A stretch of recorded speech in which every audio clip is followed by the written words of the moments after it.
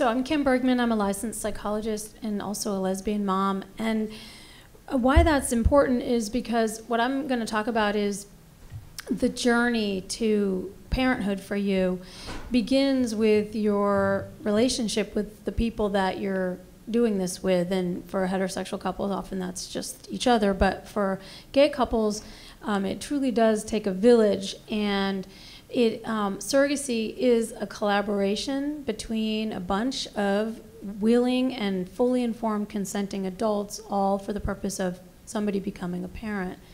And while you can do it you can end up with a baby even if the journey's rocky, it's obviously much better if the journey itself is also a treasured experience. And one of the most important reasons for that is that the story of your child's conception and birth and beginnings are going to be really important to your child, and sometimes you are not thinking about that at the beginning when you're making some of your parent choices and decisions in how to become a parent.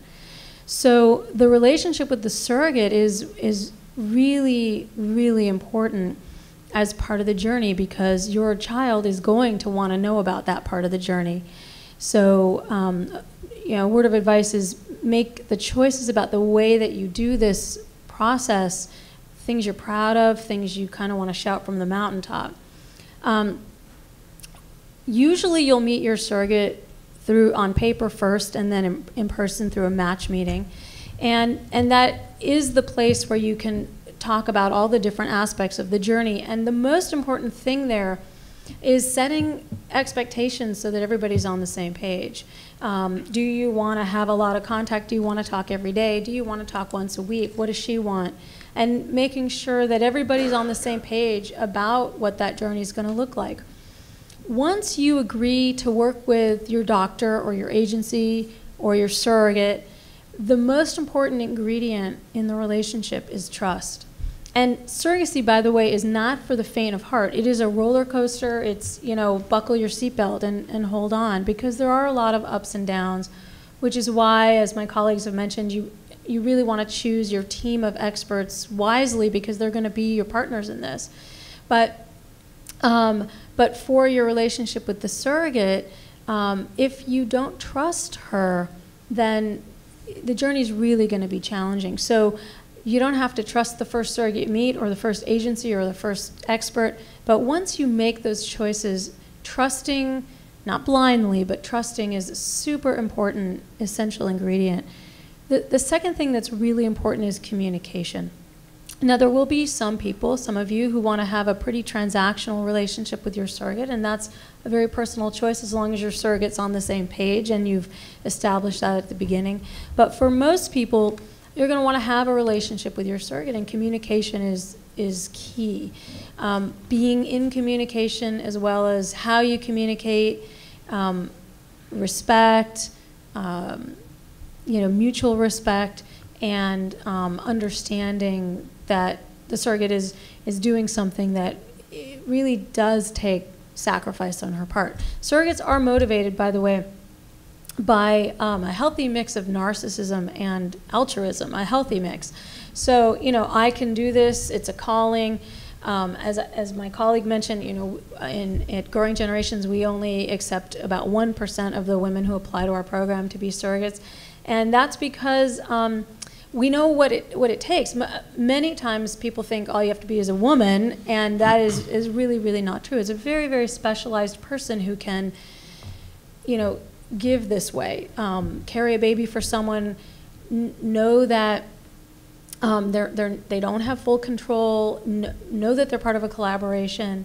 And the screening process is key to having that journey go well. All of the stories you hear about on the news, all the horror stories, all the bad things, all my colleagues, I'm sure, will shake their heads at this. In every single one of those cases, that what went wrong could have been 100% prevented if the right steps were in place, if the right screening was in place, if the right professionals were in place. So it's really, really important that that's all happening at the beginning. Okay, so having your relationship with the surrogate be established early on And as well as obvious things, and they've been covered by my colleagues, but they're covered at the match meeting, you know, what you're going to do in the result of multiples, do you want an amnio, what if there's a C-section, all that stuff is going to be talked about at the beginning, agreed upon, and codified in the contract. The last thing I want to talk about, I'm trying to keep time, but there we go, it turned off. You're fine. Thanks. The last thing that I want to talk about is, you know, telling your story and having all of those pieces be things that, again, that you want to shout from the mountaintop.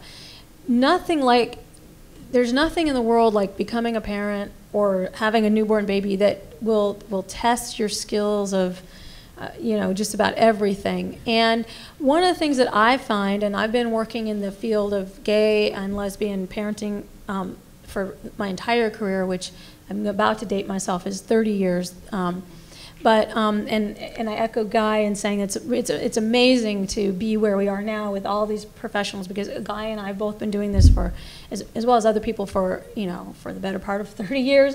And we used to be really the lone voices in LGBT parenting.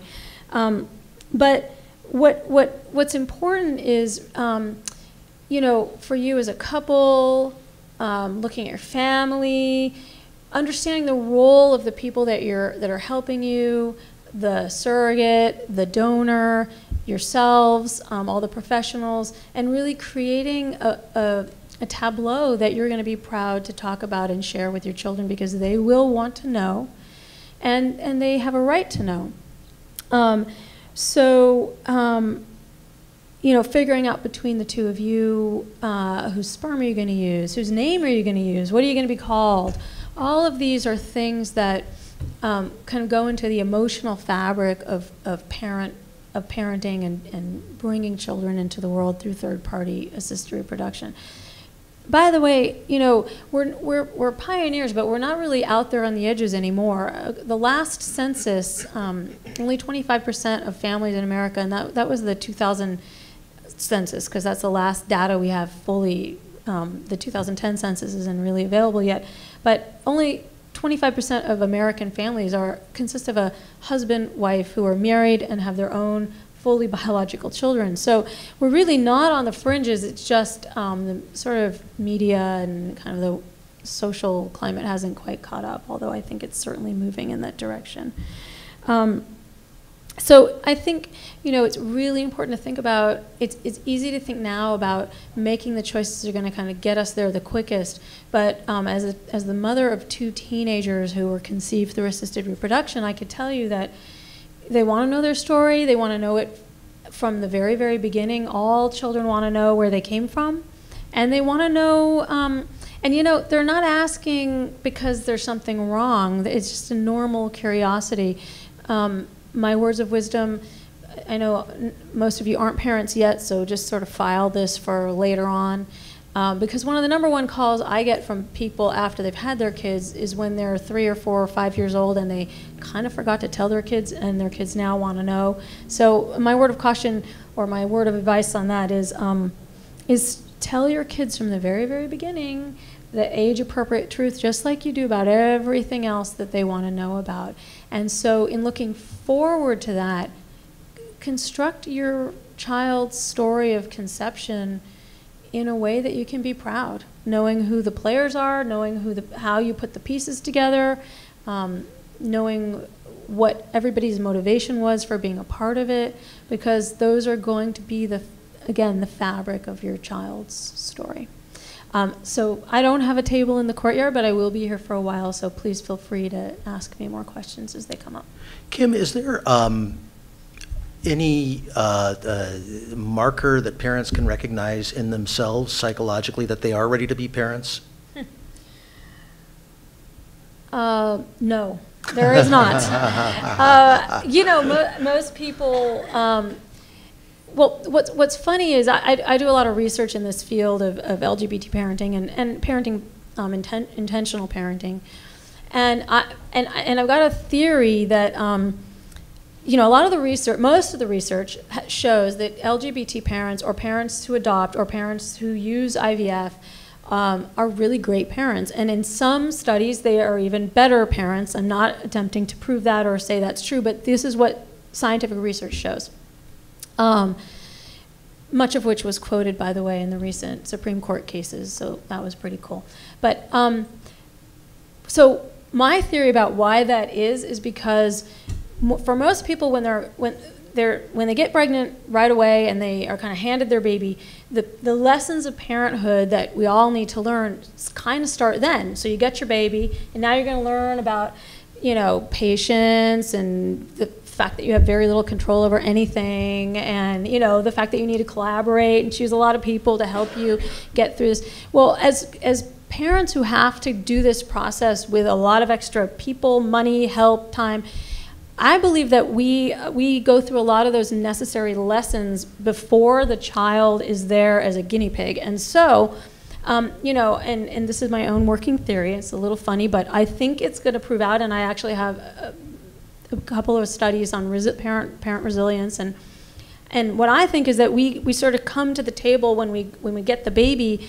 We've already been in the process for, you know, at least, in the case of surrogacy, at least, I mean, this is a rush job, a year, more likely 2 years of having to deal with all of the lessons that parents have to go through. So I know it's a little long answer, but no, I think there's no marker at all. I think nobody's actually ready to be a parent. For those of you who are parents, you know, the first probably, you know, 3 months of parenthood pretty much turn your world upside down, and there is no human way to prepare for that. And maybe the deliberateness of the act and the anxiousness itself is a sign that you're ready to be a parent. Probably. Yeah. Yeah.